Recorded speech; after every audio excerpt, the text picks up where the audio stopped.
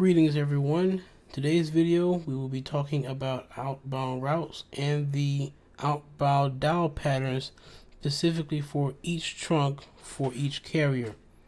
One of the biggest things you're going to have to understand is how the dial pattern actually works and how they're actually matching before actually hitting the desired trunk. For this example, we will set the account to where you do not have to dial a 1 even though the carrier requires 1 or a country code to dial out. They do already have this installed under the dial pattern wizards, local 7-10 digit dialing, also with long distance. Now with long distance, it will automatically match off with the 1 in front. So if you dial 1 and 10 digits, from there it will go to the trunk desired. Now let's say you don't really want to dial the 1, you just want to dial just the 10 digits. Just take out the 1 here and add prepin there, so that when you're dialing 10 digits, it will automatically add the 1 and then route the call out to the carrier. Now let's say you have special routing. You want, let's say, a certain group to dial 9 or 8 to hit a certain trunk. Quite simple actually. Let's say a person wants to dial a 9 and 10 digits. Stick a 9 here. What that does is they dial 9, let's say 96784601475. What will actually route from the carrier will be matching the 9, stripping off the 9, adding the 1 and the 10 digits. So in this case, when you dial the 9, it will automatically add the 1, add the rest of the digits, and route to the carrier.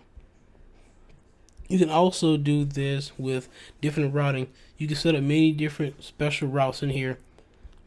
For an example, let's name this one.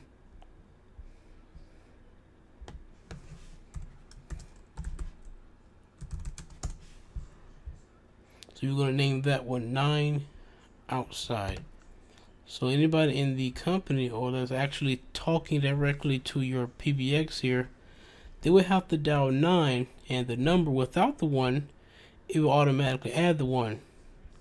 Or let's say you want them to still, if they accidentally dial the 9 and the 1, we can always put in the other prefix or match pattern.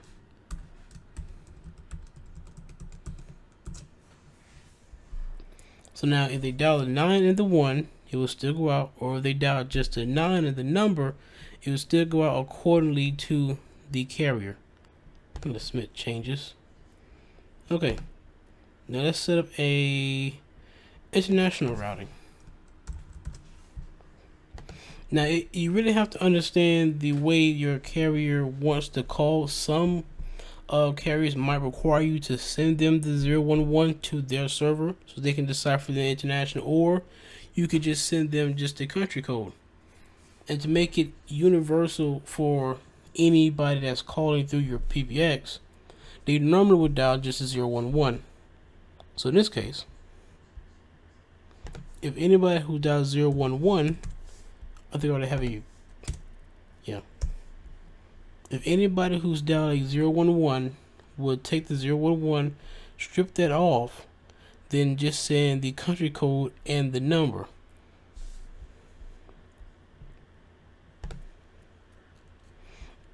Now definitely look through a lot of these dial pattern wizards. They have many different presets that might be very important for you, like international. They automatically put in a few of those, as you can see here, the 011. So in this case, if they actually need the 011, it'll match that and send everything. But some providers might not need the 011 sent to them, as long as you send the country code. So you definitely want to get in touch with your carrier just to make sure how they want the calls routed. You can also do information. You can also do 911 as well. And some carriers will allow 911. It really depends on you contacting your carrier just to make sure that they do allow these services. And that was it for this video, guys. Like I said, if you have any questions or comments on this video, be sure to like and subscribe this video, and get in contact with us if you have any questions. Until then, I will see you guys next week.